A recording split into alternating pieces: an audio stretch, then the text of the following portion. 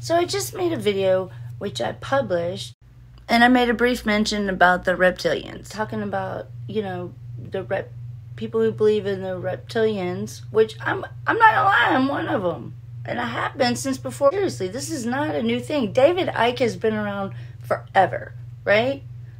Since the 90s, and like I'm a 90s kid, so that's forever for me. And so what, you know, I know they're real, but what I've come to understand, how does Jesus say it? God, he says it the best. I am the Alpha and the Omega. I am all that is and was and is to come. And so this is why I always go back to science, because, you know, I know there's just a plethora of theories about consciousness, the string theory and the multiverse and just all kinds of them, but none of them, and they can keep doing this until the end of time. There's never going to be a consensus on this. Like, they're never going to be able to turn the hypothesis into a full-fledged law. It's not going to happen.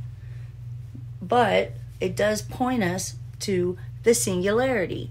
And just by nature of the verbiage, like the one. And if everything comes from the one, then everything is obviously the one.